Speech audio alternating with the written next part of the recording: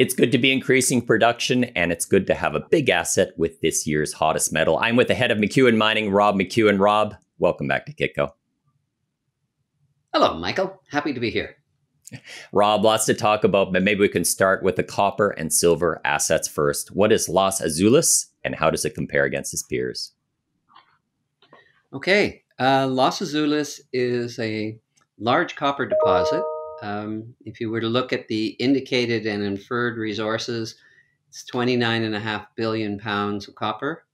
That's billion, not million. And 5.5 million ounces gold and 190 million ounces silver. The gold and the silver are lower grade. We did a pre-feasibility study on it back in 2017 when copper was a little over $3 a pound. And it envisioned a mine that would run for 36 years.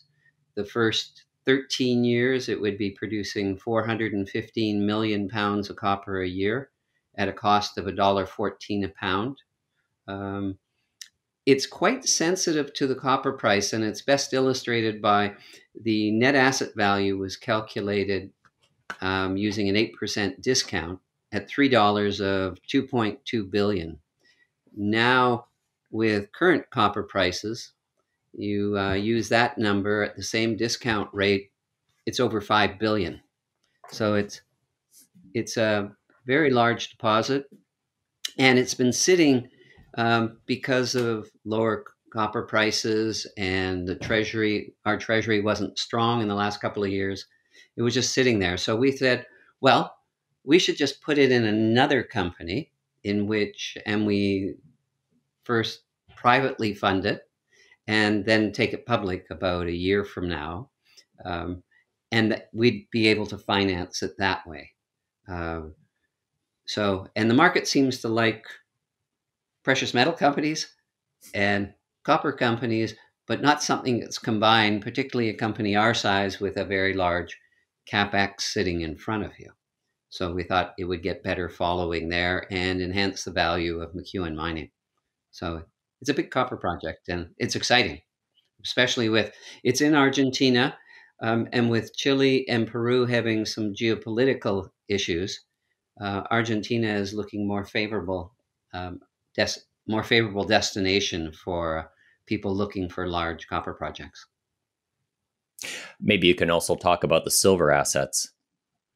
We have two assets that produce silver. One is a joint venture in southern Argentina with Hochschild Mining called San Jose. They bill themselves as a silver producer. And if you take the gold and the silver and convert the gold to silver, a silver equivalent, our share would be 5.6 million ounces a year. And in Mexico, our El Gallo project, we have a feasibility study that came out this year that would extend the life by another 9 years, and it would be producing gold and silver. In phase one, you'd be up to 7.5 million ounces of silver per annum. And in phase two, you'd be up to 10 million. That would be Mexico and Argentina combined. So within the company, not only are we producing gold, we have almost a standalone silver company and a large copper play in Argentina with another copper gold project in Nevada that we'd also put into that new co. So it's exciting. You said that you've kind of got plans regarding that, talking to the market and then just talking about focus. We're getting to the end question here, but I kind of like to bring it up at the top. How did the next 12 months unfold with both these assets? What do you see happening? We're trying to find a way to monetize them. We'll be moving ahead with Los Azules very quickly. We're working on a new access route. Currently, the project, you can get to it 5 months of the year easily. The other 7 months of the year, I call it difficult. There's 2 high mountain passes. Although the deposit's at 3,000 meters, you have to go over passes that are 4,000 plus meters high and snow. And we're started construction will in the next month. start construction on a road that will be lower altitude, give us 12-month access, be a great power corridor as well. So, and then we have 44,000 meters of drilling planned for the next 2.5 years. And that's just to convert the resource, the indicated and inferred, to measured and indicated, at least for the first 5 years, and of that 36-year life. So there's all studies, and we're pushing it. What we want to do is push it to a feasibility study. And usually there's, as you de-risk a project, the value per pound goes up. So just make. Rob, let's turn to your existing producers right now. I noticed that production is up at Gold Bar, Nevada. What's changed? I'm smiling now. The last year and a half, 2 years were really hard. We had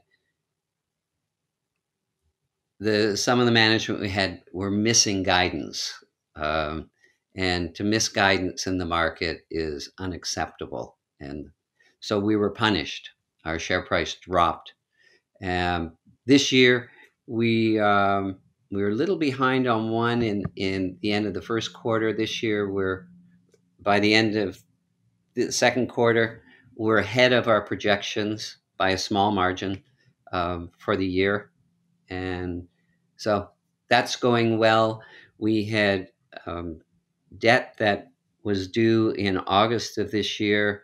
We were able to extend that by 2 years out to August of 23. So there were a couple of moments where the covenants on the debt were causing us to have to raise money at inappropriate prices, in my mind. There was a going concern note on our financial statements, and that's been removed. We permitted and did feasibility study in Mexico. That's all ready to go. We're looking at expanding our operations in Timmins and have a study ongoing there. So there was just a whole bunch of things. Operations was hitting, and our balance sheet is much stronger. And we've got the prices of silver and copper are up on some cases over 100% in the last 12 months. So those assets become much more valuable to us. So going down this, we covered Gold Bar, but is there any other producers with under McEwen that you just like to update us on where they stand right now? Gold Bar is in Nevada, just below Nevada Gold's biggest gold mine in Nevada. So we have exploration programs going there, a $5 million program there. We have a $9 million program going in Timmins. In Argentina with our partner, we have a $10 million program going on down in Argentina, and a small program going in Mexico. So there should be good news coming out of that throughout the year. There's a satellite deposit at Black Fox called Froome, and we've just completed our 2 development ramps down to it and are processing ore from it. We expect to hit commercial production in Q4 on that. And it's a very different deposit than Black Fox. It's more consistent, more homogeneous, larger widths.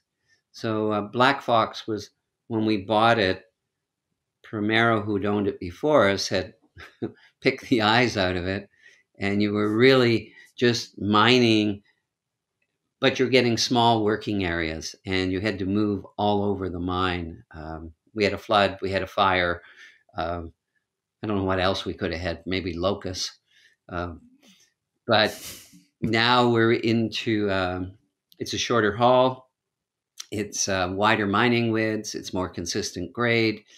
And that'll go for about 2 years. And we are exploring over at where our mill is. There used to be a mine there called the Stock Mine, and we have a big discovery there as well. So we see us transitioning from Froome to Stock and then to Grey Fox, where we have about 1 million ounces, and they're all within the complex, all serving, would all utilize the same mill. So I'm happy. Rob, let's step back and then just talk about the macro picture first. You did mention before that there's Argentina is looking better versus its neighbors, but maybe just talk about Latin America. And there is obviously the run up in commodity prices. Everybody's paying attention to the Peruvian election as well as what's unwinding in Chile regarding its constitutional changes? Well, I mean, South America is a huge producer of copper, particularly Chile and Peru. Um, their political agenda is shifting with the elections, and it's moving towards, or at least the rhetoric is more taxation on the copper producers in particular, but on the miners in general. Um, Argentina is the beneficiary of that at the moment, in that it's viewed, some of the provinces are viewed as friendly to mining, not all of them. The ones we're in, San Juan, where we have our gold and silver mine, and where we have the copper mine in San Juan and in Santa Cruz in the south, they're both favorable to mining, and they're working hard to attract capital to develop a couple of large projects. Lundin Mining is there, Barrick is there, ourselves, Gencor is there. Some of those are moving on to developing. Some are in production right now, and the government is going to great efforts to encourage mining there. Rob, early this year, we had a remarkable run up in crypto. I know that you follow the markets carefully. Just your thoughts on crypto and crypto versus gold. You have somebody that is weighing those investments. What would you tell that person? I'd say gold is cheap relative to crypto, and it has a longer history of being accepted as money. When I look at crypto, it's fascinating what's happened, but you could go back, Michael, and look at currencies around the world, and crypto's billing itself as a currency. There's never been a run like that in a currency. I mean, the Swiss franc was favored and others were favored at different times, but never did you see that type of run, and was it viewed as an investment. What does crypto allow you to do? It allows you to transfer money. Its appeal is that you could transfer it without much of a record, if any record, of who transferred it, who you transferred it to, or where you transferred it to. So it's really a facility to move money. And I think of it something like American Express traveler's checks of days gone by. You buy it and there's basically cash it anywhere. Maybe it's like Western Union sending money. I view crypto as a very expensive way of transferring money. I do not think it replaces gold. When you see how stimulative the governments around the world have been with the creation of enormous sums of money, you're starting to see evidence of inflation. If you want to buy a sheet of plywood, it's doubled or tripled. Go to a lumber store, you want to buy some oil, has gone from $40 to just under $80 in the space of a year. You've seen silver, copper double in a year. All these are products that are inputted into our cost of living, and we're going to see a run in the price of a lot of our costs of living. A lot of the components are going to become more expensive as a result of the raw materials used to make them. And I think that's when gold will start looking and saying, all right, I've had a great run in crypto. What hasn't moved that is also an inflationary hedge? Gold. It's only up 15, 20% in the last year. Everything else has been moving. Being a contrarian investor and a student of history, I'd say put your money in gold right now. Some of your money, not all of it, but I'd also look at other commodities. I'd look at grains, foods, because You have hot weather, you have insect infestation all over the place. You had disrupted supply chains as a result of COVID. There's all sorts of pent up demand right now, along with the inflationary impact of the currencies being the money supply being expanded to a level we've never ever imagined possible. So hold on to your seat and buy some gold.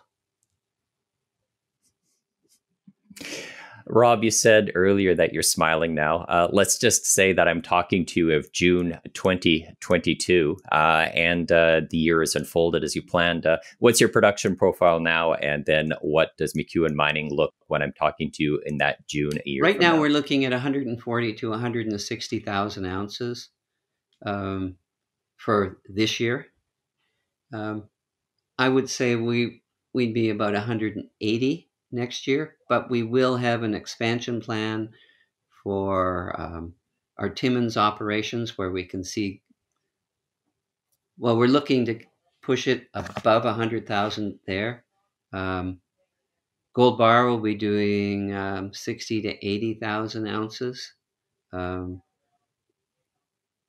Argentinian asset contributes 70, probably 70 this year, but probably assuming we don't have COVID continuing, we'd be up around 80, 90,000 ounces of gold equivalent. It's a mix of gold and silver.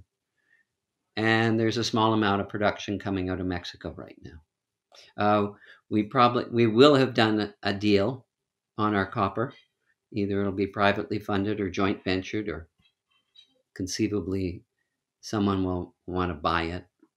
And our silver, we will have done some work there as well.